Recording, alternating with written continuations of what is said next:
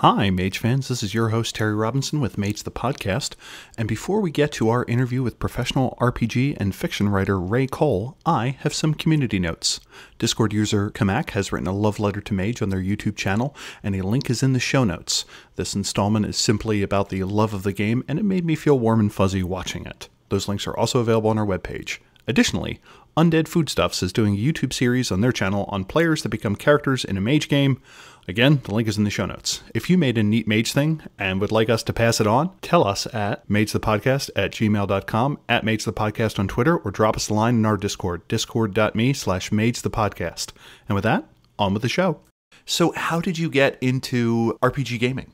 Well, the long story involves going back to high school and having friends who played Changeling the Dreaming, which was super up my alley. But I sort of not like it was better. I just sort of ripened into someone who played a lot of Exalted. And that was sort of my gateway drug into now, then it was D&D, and then it was, have you heard of this Powered by the Apocalypse thing? And now I'm all up in trying to, back a bunch of Kickstarters for indie games and just getting all excited about it. I've always been a writer and a storyteller, so role-playing was really just the next step, I guess. I feel like for me, my relationship with things that arrive from the internet, everything fits into two buckets.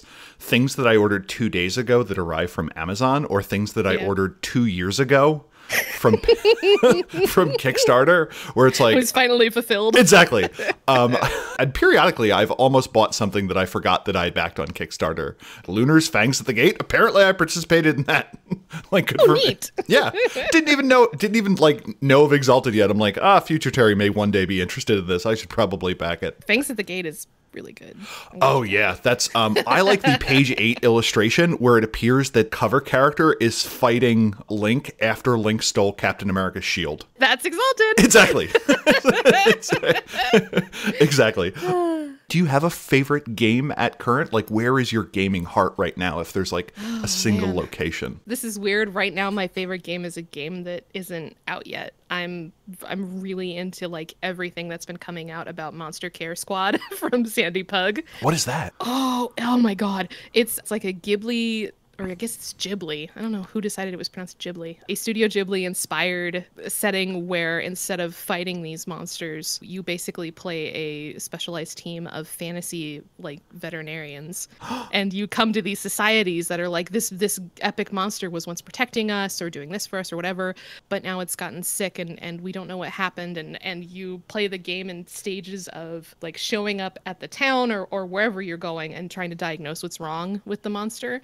Then the next phase is creating your cures, which is your potions or, researching spells. And then the third stage is actually encountering this maddened monster that may actually really want to hurt you, but your whole goal is to try to heal it.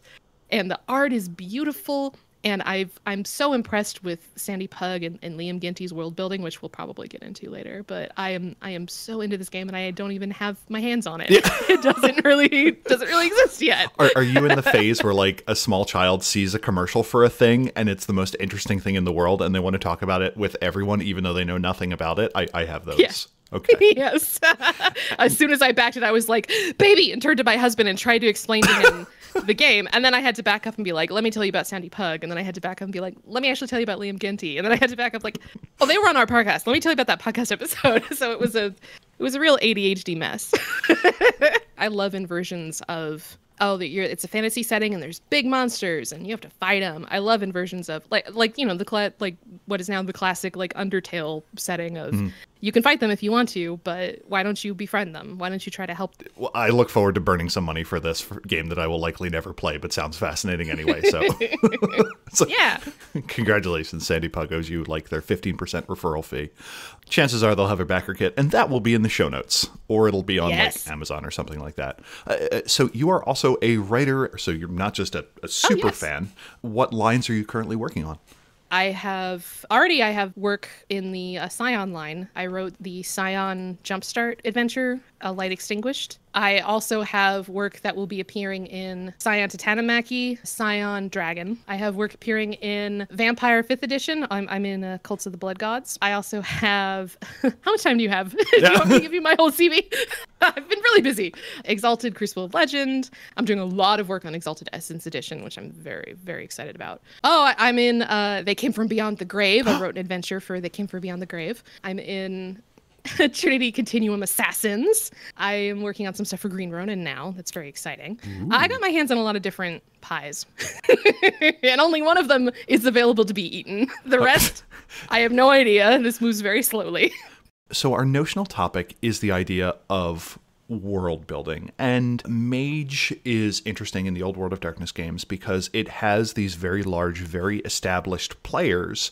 And if you kind of sweep them off the board, you wind up with a fundamentally different game in a lot of ways, where maybe with Vampire or with Werewolf, you're always going to be fighting the things trying to destroy the world. With Vampire, you're always going to be dealing with dread, maybe with varying degrees of politics. But to me, for Mage, a lot of it really hinges around that world built aspect of it. You have strong feelings about world building. Why are you so passionate about world building in the process of doing so? I don't know if I could trace it to like an ignition point exactly, but I have always just really been into what ifs and especially genre writing. Before I started building my massive CV for RPGs, I was I still am a fiction novelist. So a lot of my work comes down to really coming up with interesting, thought-provoking settings.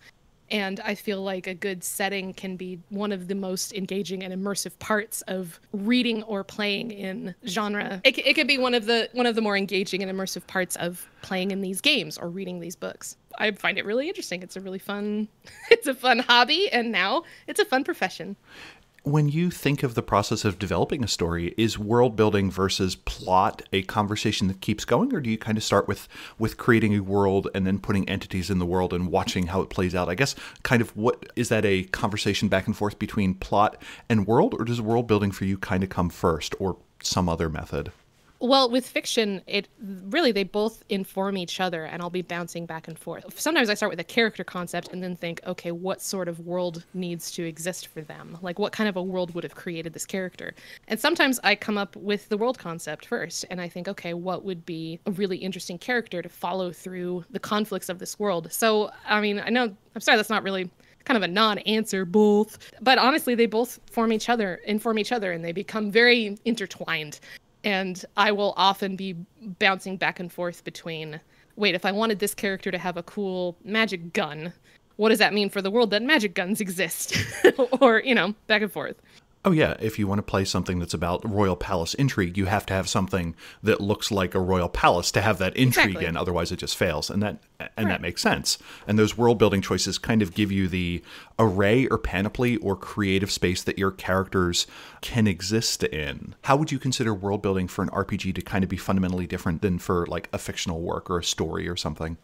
For fiction, ultimately, you are the player and the GM. Like, you'll have a different set of needs that arise out of trying to write fiction. Or for world building for games, your stories need to be more open-ended because you need to create opportunities for players to pick the stories out themselves. In a novel, you kind of... not always, but you kind of move from what's the character's goal and their motivation, what conflict are they facing, and then you resolve the whole thing. With a game, or you might bring up the goal, motivation, and conflict of here's what these players might want, here's what their motivations might be, and here's what those conflicts will be, but you can't answer how that conflict will be resolved because that's really up to the players. So world building for games tends to be, I guess, more freeing in that sense because it's not up to me to create the solutions for this, it's up to the players to create the solutions. It can also be tricky because you need to take yourself out of your own, head a little bit and think, okay, I might think this is cool.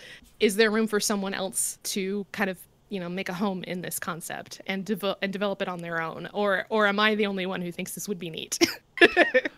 Yeah, that's interesting. It seems like it's one of those things where in a book, there's kind of an expectation that if a object or idea is brought up to a certain level of prominence by the author, we're going to get more information or that's going to factor into the story as a whole. Where an RPG can just have a book full of fascinating and interesting threads that may never be touched by a player at all. Exactly. Yeah. It's up to you to just sort of like throw all these breadcrumbs out, and then the players get to decide what they want to engage with. So you wind up with this almost vastly more filled world, for lack of a better term. Like, one of the things I always ran into with RPGs is like there's threats around every corner, or there's adventure around every corner, because there needs to be to some extent, Yes, because you're right. not sure, what each person's going to pick up on. When you're doing RPG world building, do you have a process, or is there a generally recognized best practice on how to build yourself a world?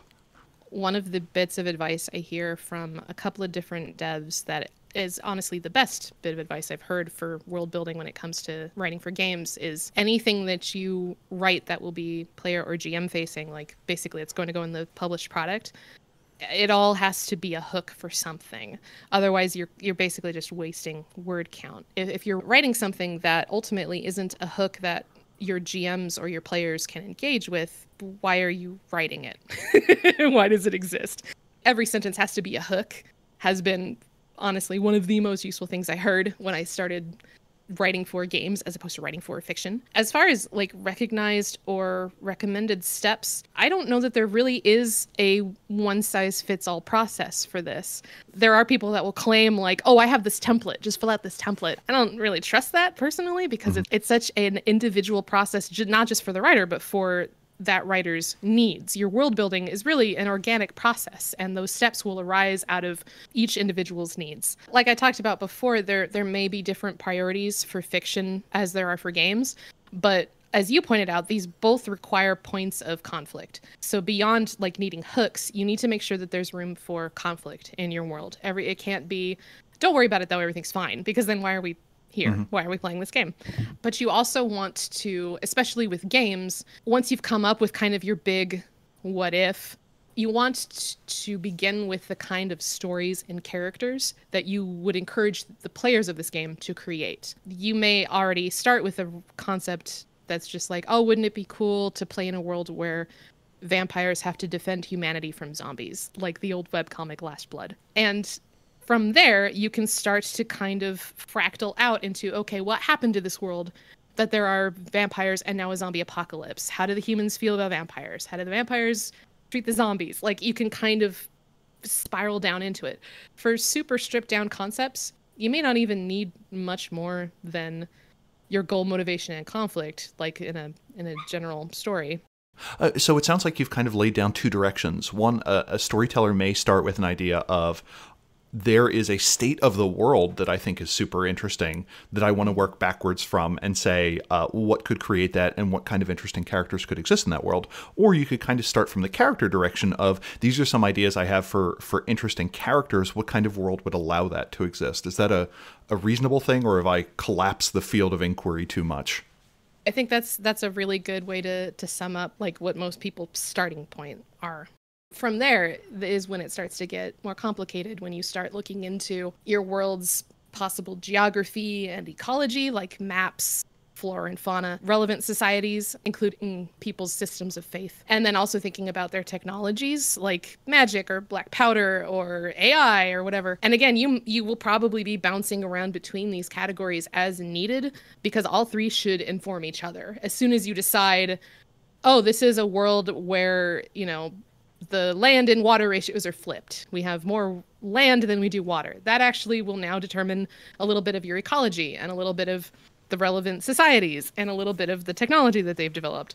The idea still, though, is to try to focus on the things your players will want to engage with or be forced to engage with, as case may be. If you are developing, say, an urban fantasy world, you probably don't need to spend too much time on what idyllic pastures there are, because this is an urban fantasy setting, and they probably won't spend a lot of time in the rolling farmlands. They'll probably be in your sprawling cityscape. You will want to do your research. I give you permission. You can literally take ideas from real world or other sources. You shouldn't have to reinvent the wheel, but you also want to make sure you're not coming up with something and putting a really insensitive spin on it. So do you like multicultural worldwide research, and also learn how to stop. Learning how to stop world building is a skill that comes with time. A lot of people new to this will kind of over-engineer their world and end up getting bogged down in details over things that your players will not engage with, that it just won't come up, like the whole idyllic pasture thing. Like, this is an urban fantasy setting. We don't need to know how farming economy works because we're going to be spending our time in big cities. We can acknowledge that there are still farmers if they still exist in your world, but we don't need to know all about what it's like to be, growing soybeans right now. Yeah. if that makes sense. There was a conversation I was listening to about the mechanics in Blades in the Dark, where you have this faction system where you have all these entities competing in a city, and the storyteller or GM or whatever has the ability to say, hey, how are the relationships between different groups changing while my characters aren't looking? And someone pointed out, like, that entire system is useless if the players are never going to see the effect of it. Like, what's the point? You've created a random number generator and work for yourself. Yeah. So we are playing Mage to the Ascension, which is a generally urban fantasy game. We have some main factions in the world. Now, when you say, let's talk about the technology, the beliefs, and the geography, it seems like we can kind of zoom in. And in this case, the beliefs are going to be the worldviews of our major factions in the game. You have the Nefandi, who have this kind of demonic bend or want to see the destruction of everything. You have the technocracy, which is going for either, in their opinion, to save the world with the soft embrace of stasis and boredom, or alternatively to crush individuality. You have the traditions, who aren't quite sure. They generally have a direction they want to go and aren't very good necessarily at moving that direction, in the Marauders, which are all embracing chaos. So if I'm as a storyteller and I want to tweak one of those settings, and I say, what if the Marauders were not just crazy harbingers of madness, but characters that wanted to bring back the mythic age, the era of high sorcery where Merlin was around and they were knights,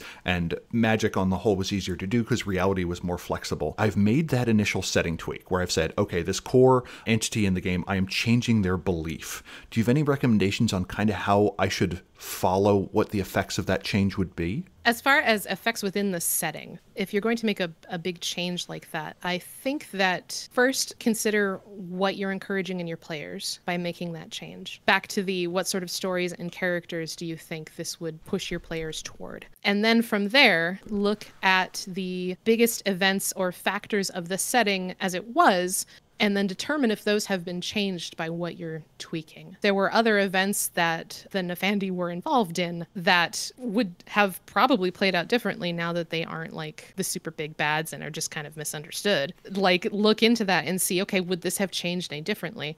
And I guess from a meta standpoint too, you need to determine if this is something that your player characters will be aware of, like this is just how it's always been, or if this is like a new thing that they have to determine, like, oh wow, we've been getting them wrong this whole time, we've been taught the wrong things, etc. How do world building and tone interact? Oh, in big ways. Okay. When you are building your world, building your setting, or morphing your previously established world into something else, you will end up focusing on genre-specific or tone-specific elements and leaving irrelevant elements blank. Like, maybe don't touch them or downplay them. In a world you're building for like a gritty game about superheroes, this will require some detail on like maybe how the criminal justice system works, how the superheroes are regulated. And since this is gritty, it'll push you towards specific answers like, oh, well, the criminal justice system, it's fucked. And superheroics are, punished legally, whatever. It'll push you towards that more of a gritty feeling. But if you're working on making your setting cozy, if you're looking for like a cozy kind of comforting game about superheroes, this is going to require other things entirely. You're probably going to think about like local civics, like how do the schools here work? Because maybe this is like something on a smaller, more innocent level, or thinking about how like neighborhood organizations might be impacted by your superheroics. If you like lead a neighborhood watch and you're just worrying about like who stole the neighbor's dog. Like it's not as gritty anymore. It's not as dangerous and upsetting. So it will sort of influence not just what you're focusing on, but the answers that you give to these questions that you ask as you build your world.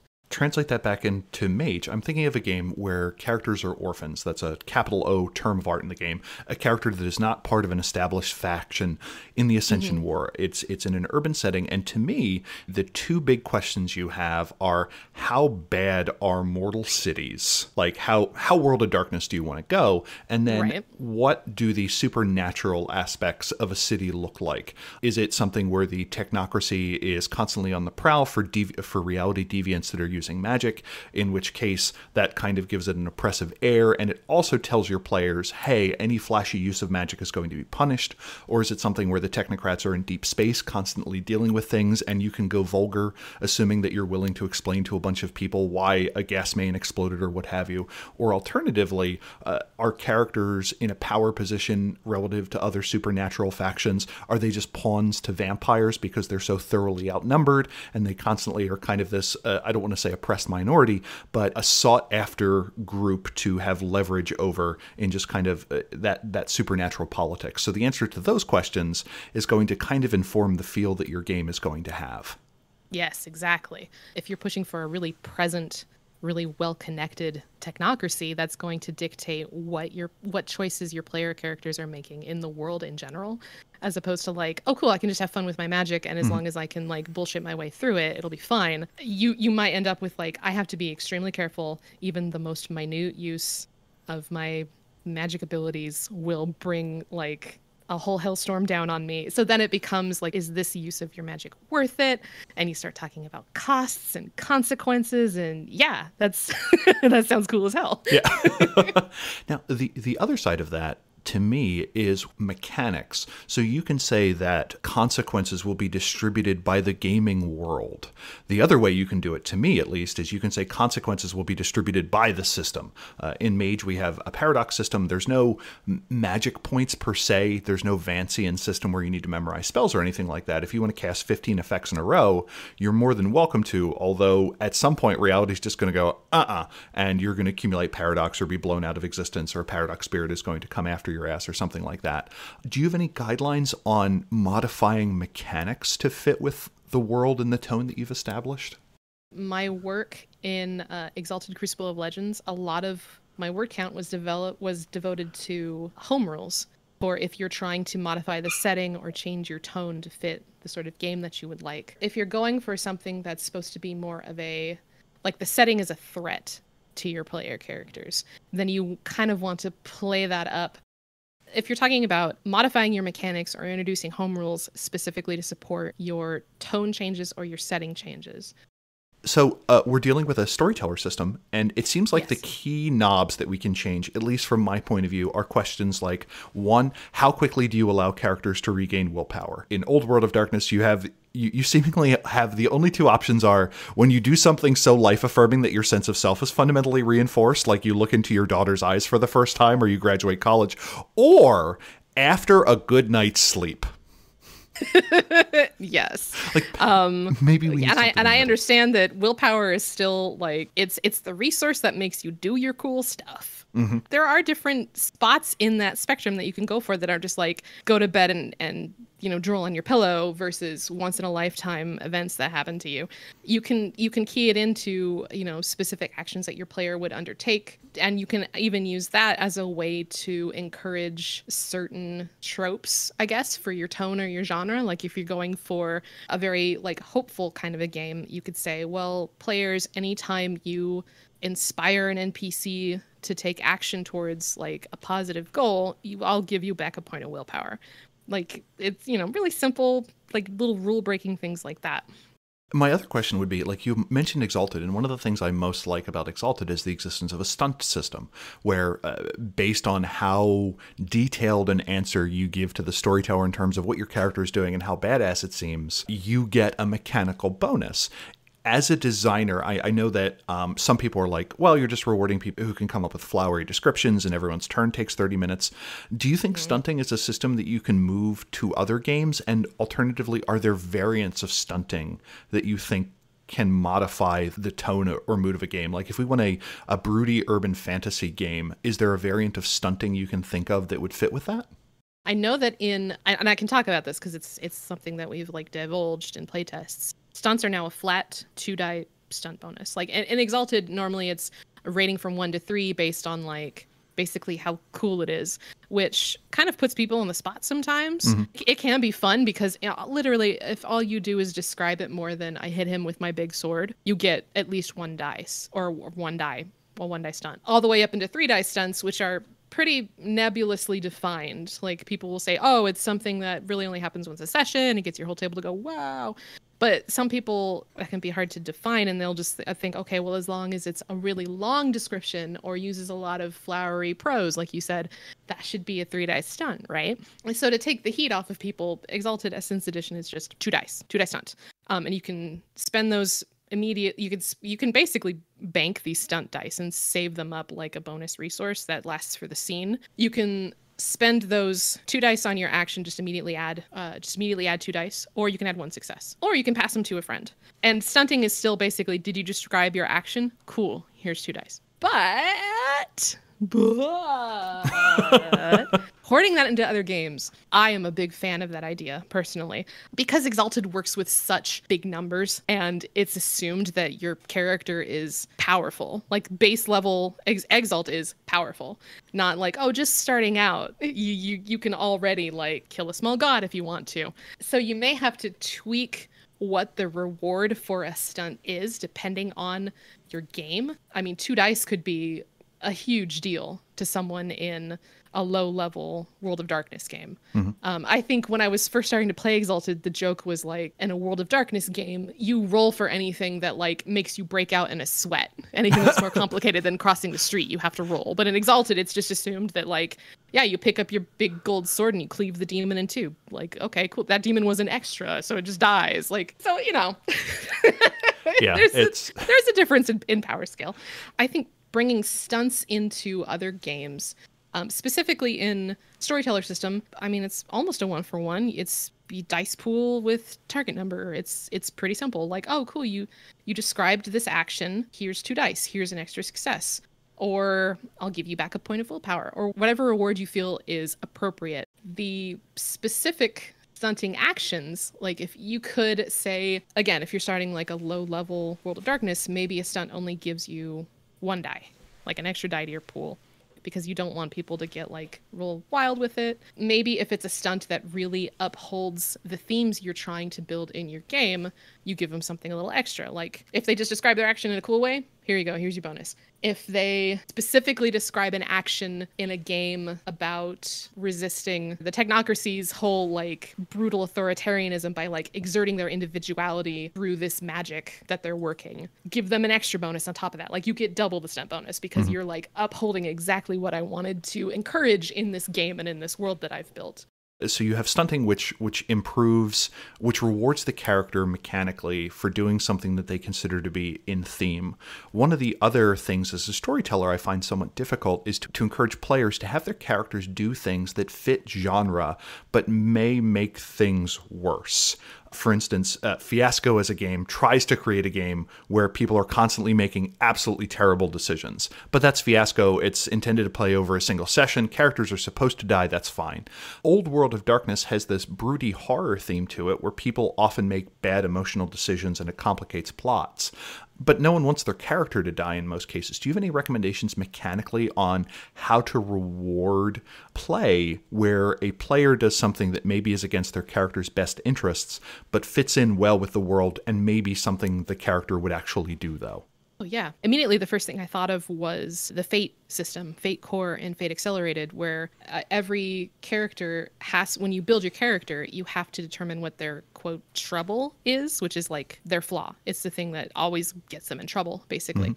And the reward for having this trouble and actually letting it get you into trouble is you earn resources that way. You earn what are called Fate points, which are kind of like Fate's willpower points, really. They let you do your cool stuff.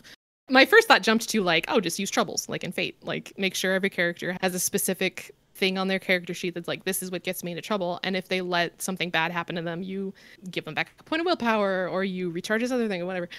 I like the one that you adventured so far, the idea of giving willpower whenever a character does something particularly in line with their character. Like the way it's laid out in Old World of Darkness is willpower is generally recovered only when you do something great or heroic that particularly leans into it. Mage is interesting among the Old World of Darkness systems because for each nature and demeanor, it indicates both a strength and a weakness. So for instance, if I choose the character nature of pedant, I am both instructive but generally boring. But historically, the game only rewards me when someone I instructed on how to do something succeeds. But what you're saying is you should also get willpower back when you bore someone to death.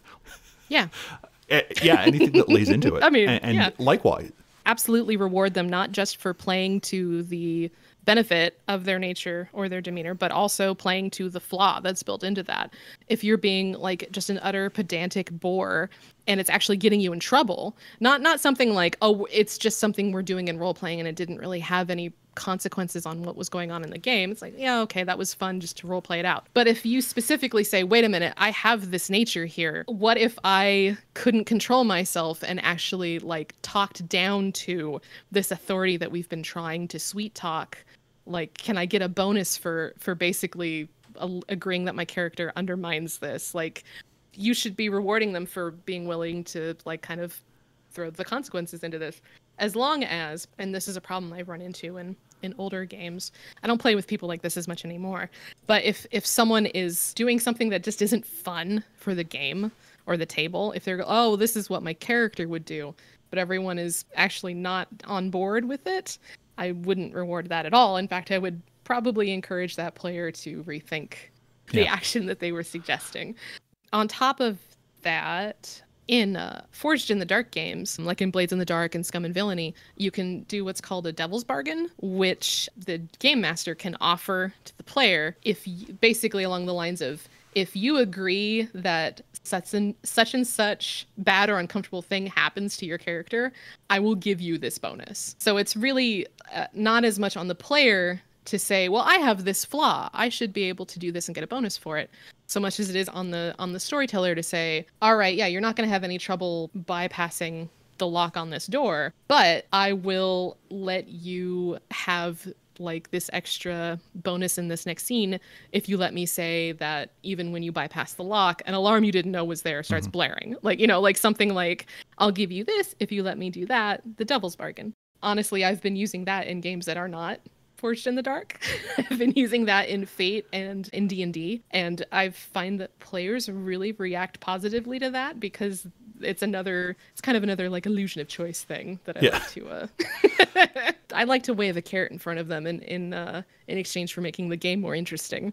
And that's one of those things where, for instance, in the Star Trek Adventures game, that is something that a character can buy momentum at the cost of complications. That you can say, hey, storyteller, I want a bunch of willpower back. I understand it's going to cost me in the long term. Or that other thing we were talking about earlier, where your character gets into trouble in a way that you think your character would, and you get a bunch of willpower back for it, okay, the level of complication in the story has increased, but you've also gotten a resource to help deal with that hopefully balances out and allows us to have a more personal world, and we also have the mechanical arrow pointing at it. The other one that I haven't seen formalized, I think the closest I've seen are Old World of Darkness does not like giving players tools. It likes giving characters tools. It is very rare in World of Darkness where a player gets to determine an element of the narrative.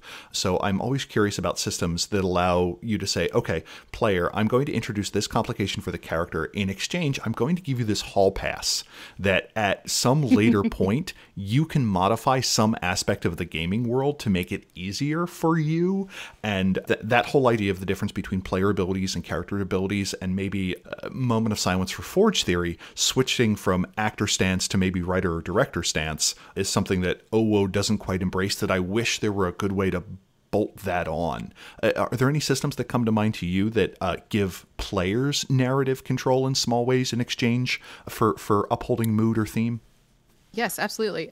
Honestly, back to Fate, you can spend Fate points to just declare a fact. If you're going to like a tense meeting with a rival and you're supposed to be negotiating a certain thing, you can spend a Fate point to say, I already, like the day before, came here and scoped the place out and found that all of the minimum wage workers are really supportive of us. Like, you know, like you can basically just like spend a fate point, declare a fact about the setting. In story path, in games like Scion and Trinity Continuum, especially in Trinity Continuum, you can do dramatic edits. You spend your dice to alter things about the setting around you, which can still be like declaring a fact, but you can, for varying cost, declare that there's another door at the end of the hall that's unlocked. So your character can like rush towards it. It's not like a mechanical benefit, but it's a narrative thing that you can take advantage of. And I know in Assassins, there are rules to kind of build on that, even to the point where you can start doing like retroactive dramatic edits, which Blades in the Dark handles really well. You basically make narrative edits in the actual like real time of the game, by which I mean you flashback. Because Blades in the Dark is sort of a heist game. It assumes that your player characters will just immediately leap to the action. You go from like, all right, gang, let's do it. And then you fast forward to the first sign of trouble, like, oops, they have guard dogs. And now you have the chance here as a player to go, I'm going to spend stress, which is one of their resources. I'm going to spend stress to say that I knew these dogs would be here, and I made sure to bring these big fat eel steaks with me to distract them. So then, oh, okay, and the game master can say, yeah, all right, that'll give you this bonus to dealing with this, or we'll say you can just bypass this challenge or something like that. I think maybe this might be like a newer conceit, like in the last decade or so of gaming. I can actually think of quite a few systems that kind of put the onus of narrative change, or narrative tools, I guess, on the players and not just the GM. Yeah, it's just one of those weird things that seems to only slowly change over time. And if we are going to modify our system to make willpower something that fluctuates more, there's nothing preventing a storyteller from saying for 2 points of willpower, you can make a small narrative change, or for 4 points of willpower, you can make a large narrative change, and still pretty well keep everything in-house. And especially if that narrative change leans into that mood or theme that you're trying to do, if you're trying to set up a double cross because you're trying to create a tense world, or if you're trying to kindle a moment of hope or something like that. It also allows players to introduce NPCs, which tend to have a life of their own in a way that I think a lot of storytellers are afraid of. It almost feels like it came out of this like adversarial view of gaming that persisted for seemingly 30 years. So when you think world building, are there any games or settings or authors that you're like, oh man, this person is super good at this? Or alternatively, are there any settings that when you think about them and the world building aspect, you're like, this just doesn't make sense? I know fiction-wise, but JKR famously can't keep her fucking mouth shut. I don't know if you remember the whole wizards would just poop their robes thing from last year. No. Were you in on that? Boy. I am not familiar with the world of Harry Potter and the contrived plot device. Well, it was last year. It was like the Wizarding World of Harry Potter, which is some like fandom website, had tweeted out that, I'll just find the exact Twitter because it's hilarious. Nice. The tweet is, and this is from January 4th, 2019, Hogwarts didn't always have bathrooms. Before adopting Muggle plumbing methods in the 18th century, witches and wizards would simply relieve themselves wherever they stood and vanish the evidence. Hashtag National Trivia Day. That, like, porting that into the world of Mage, that's the weirdest reason to generate paradox. It's been a year, and it still does, like, 2d10 psychic damage to me every time I see that. That is an example of world building where, like, it's not just bad. Nobody is going to engage in that. This is not relevant to anything. We want to forget it. And also, to shit on another fiction author, Stephanie Meyer, really bad at world building. Of the Twilight series, what do you consider to be the failure there? Well, what's interesting with where her world building started to fall apart, and a lot of like actual like Twilight fans were really upset at things that she developed in the fourth and final book of the series, where she tried to kind of bring a scientific justification to her vampires, which her vampires were already pretty weird. Like, they're venomous, they're really cold and like marble hard. Her vampires are already kind of like a step away from the norm of, you know, folklore. But then she tried to come into it with like, oh, the vampirism process crystallizes your cells And vampires have extra chromosomes. We didn't need that information. We were fine suspending our disbelief to be like, okay, cool, your vampires are venomous and cold, whatever. But because she tried to bring it more into the real world, it only highlighted how fucking ridiculous it was. So it was no good. Anti-world building, when details added by an author make the setting make less sense. Yes. When we were perfectly fine with just accepting that's how the vampires were, but then she tried to make it real in a sense by attaching these scientific justifications to it that were even more ridiculous than the idea of a vampire that glitters. Now the vampires supposedly have crystalline cells and extra chromosomes, and it didn't make any sense at all. And even the fans were like, this is ridiculous and bad. Interesting. Are there any that you think particularly nail it? For really good examples of world building, I'm bringing it back to Sandy Pug. We had, by we I mean Monica and I on Bonus Experience, had Liam Ginty on about a year ago when their game Americana was on Kickstarter. And Americana is set in a 1950s fantasy world with no institutional isms. So it's like, the greaser era of, American culture. But you can play orcs, you can play goblins, you can play elves and skeletons. And Liam was adamant. It's like, there's no institutional racism, no institutional homophobia. Like, individuals might be homophobic if characters want or players want to engage with that. But overall, we kind of wanted this. We wanted this to be like an escape setting where you could go and just have fun and not worry about, some of the shit that's like dragging you down. It's a really cool world that they built, but the point where I went like, oh fuck, that's amazing, was when they pointed, and it's such a little detail, it's where they pointed out that since like sentient skeletons, like free-willed undead, are one of the fantasy peoples that you can play as, and these skeletons can't actually speak, they don't have tongues. Sign language is a really big part of the world, and just about everyone learns sign language.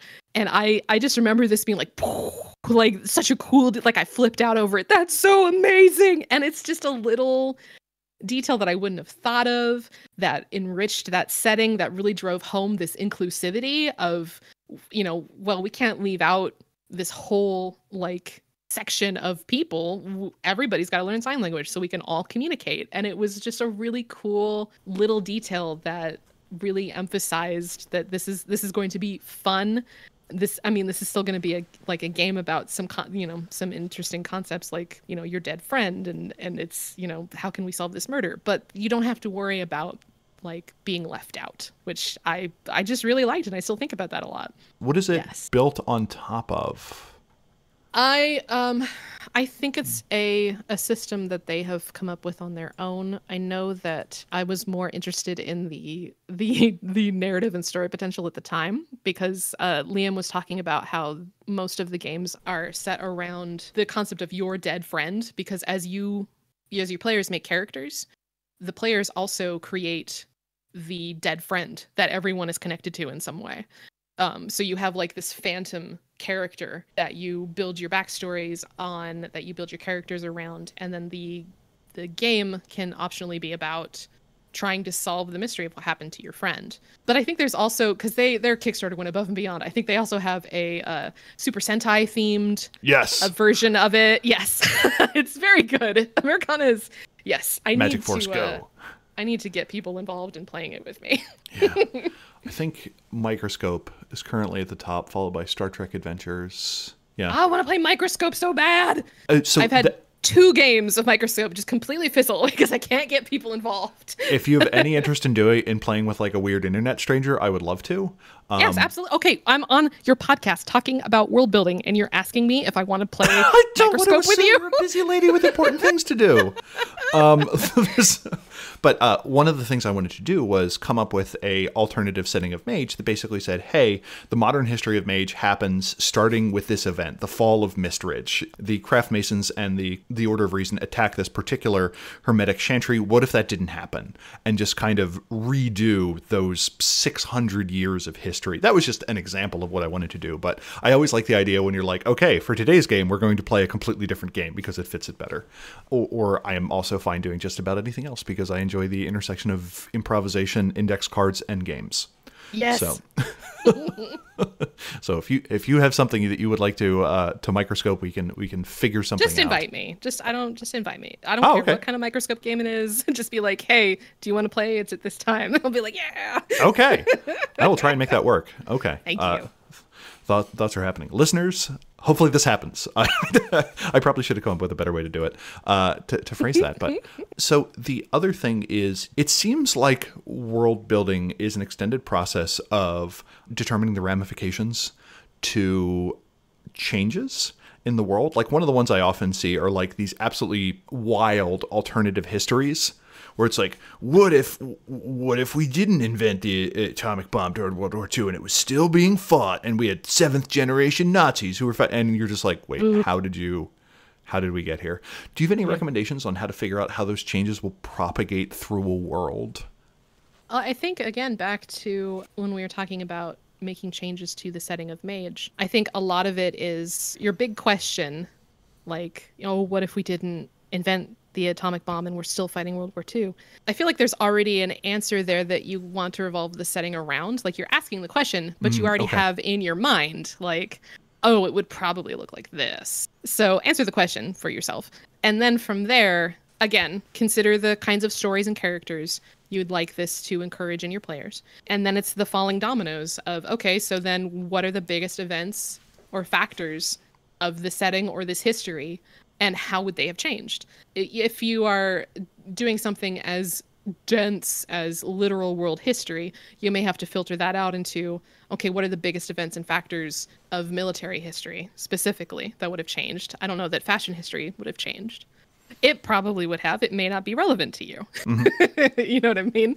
But yeah, then you just kind of spiral out into, okay, if we're still fighting World War II, does Microsoft still get started? Do we still have Windows machines? Like, kind of weird, and then, focus on the stuff that's relevant to the kind of stories and characters you want to encourage. Do your research. Again, remember to look into, like, are there already examples of this happening now that I can just borrow from, or, things like that. But also remember to leave room for the people who are also way into this setting's lore or history to kind of make their own splash in this alternate setting. Like, you can come up with like a really intricate alternate history for we're still fighting World War II, but make sure that if you have another like military history buff joining your game, that you haven't answered all the questions already, that they can get involved too and say, well, here's my character who answered these questions, and this is the storyline that I want to follow with this character that I've made,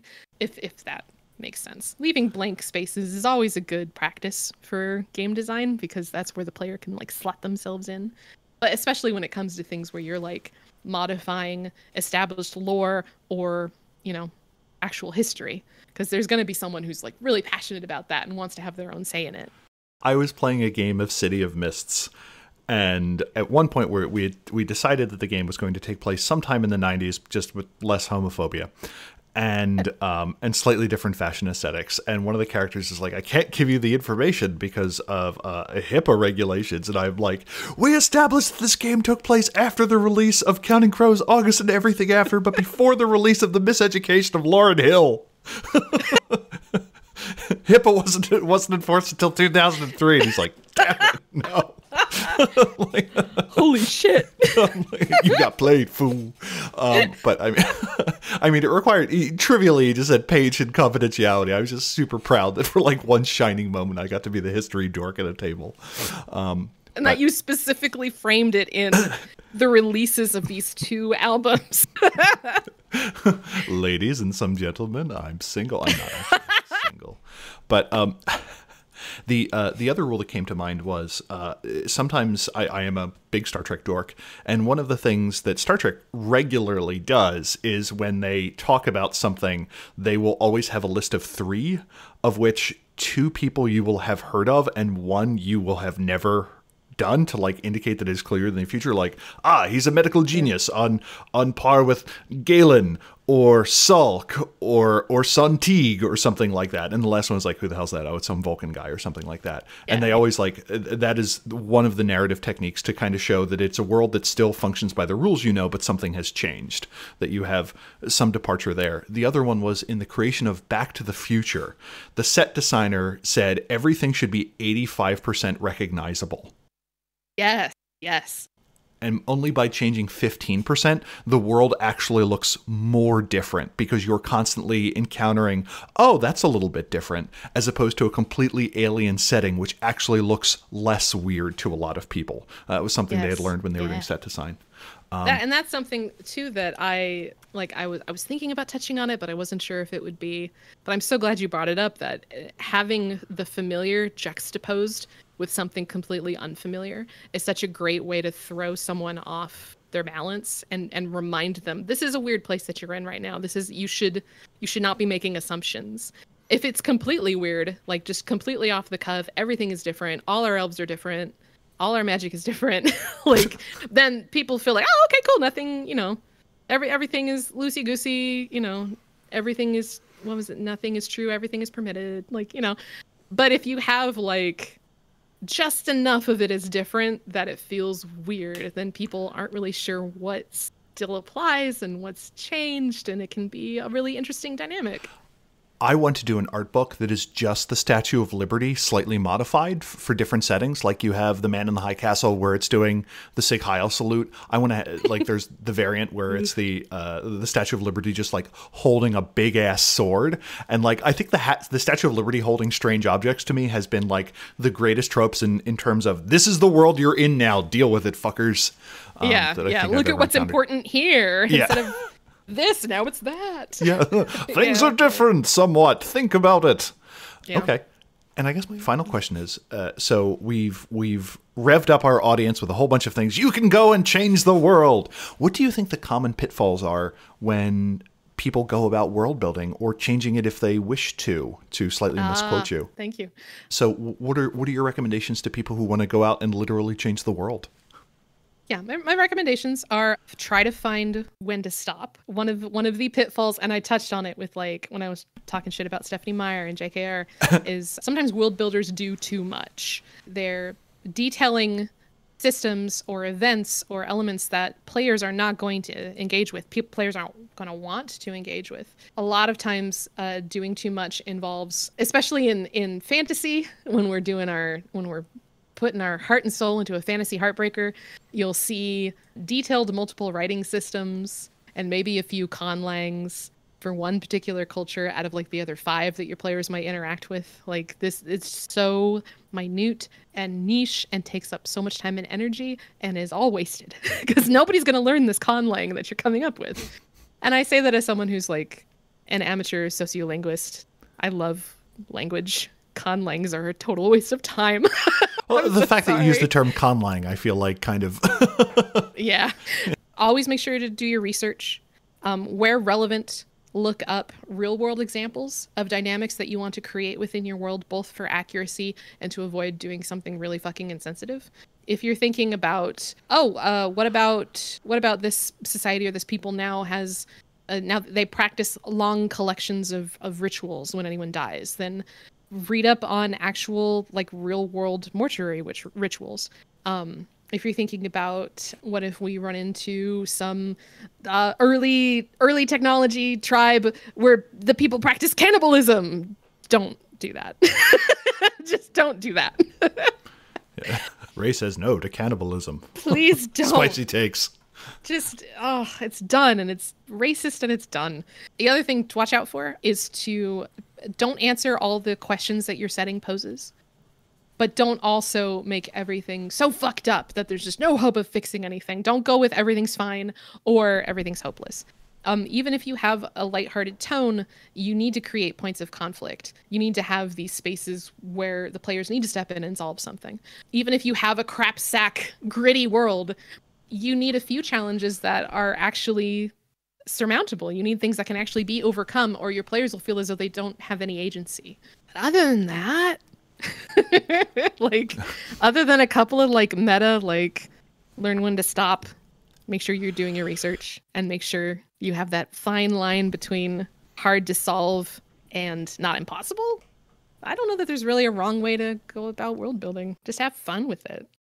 I think the only addition I have to that is realize what settings are thought experiments and what are actually good canvases for an interesting chronicle. Like, yes. I encounter a lot of people like, it's imagine a world where blah-de-blah and blah-de-blah and blah-de-blah. And I'm like, oh, yeah, I would like to imagine a world where the Nefandi have completely won the Ascension War and everyone is suffering under their brutal hero and their only dark glimmers of hope. I am perfectly fine thinking about that while I'm like eating a veggie burger or something like that. Do I want to play that game? Nah. So I feel like there's like kind of a step zero before one goes apeshit on world building with their table that says, hey folks, are you interested in this? Does that actually sound cool? Or is this just a funny idea I had because I was like hitting the weed too hard? Yeah, the interest check yes. is probably a good step zero. But I created 2 new alphabets already, and technically the second is just an abjad because it has no vowels. Just don't do that. Okay. Take it easy. Yeah. Take it easy on the languages. Yeah. Design one fewer language than you think you need to for your game. Yes. It's like the whole, like, you're leaving the house, take off 2 accessories. Yeah. And with that, Ray, thank you so much for your time. If we're interested in tracking your work or your thoughts on things or any of your projects, where can we do that? Well, I'm on Twitter. My username is Ray W. Cole. I do a lot of mindless chatter there. Normally I have a website. I don't right now. Maybe by the time this comes out, I will have a website. When I do have a website, the URL is raywcole.com. And I really think that's the only way to get in contact with me. Please do not. And you've made mention to Bonus Experience a couple times. Oh, yes. What is that and where can we listen to it? Bonus Experience is a podcast with a deeper look at the play experience and the finer details of running and writing games, ran by 2 queer women with authority in gaming. And you can find that at bxpcast.com or go to misdirectedmark.com, which is the network that we're a part of. And we have quite a few episodes now. I don't know how many. I'm guessing we're approaching 100. Oh, we might almost have 100 episodes. Really? I gotta count and talk to Monica. Okay. But yeah, that's what I'm doing. Thank you so much. Thank you for having me. It's been awesome. You've been listening to Mage the Podcast. You can subscribe to our show on Spotify, Anchor, TuneIn, iTunes, Google Play Podcasts, or the podcatcher of your choice. If you like us, please give us a review on a platform of your choosing, or just shoot it out to the world over like Twitter or something. We have a hopping Discord community at discord.me/magethepodcast, and you can also give us your thoughts and feedback over email at magethepodcast@gmail.com or on Twitter at magethepodcast. If you'd like to support us and get a cool chat color in Discord, go to magethepodcast.com and click on Become a Supporter of Mage the Podcast. This episode is made possible from the support of executive producers, but first, I previously promised to read everyone's name over some fat beats, and Charles Siegel alerted me to a Humble Bundle sound package, so executive producers, please enjoy your names being read over the original track I composed yesterday, entitled Thank You Executive Producers, I made this specifically for you, and it's totally legal, Part 1. Anders, Andrew, Brendan, Bryce Perry, Chris P., Chris Zach, Ira Grace, Justin, John Magnuson, Michael Parker, Richard Bat-Brewster, and William. Thanks, folks. Also go to magethepodcast.com for show notes and all of our previous shows. Now go change reality.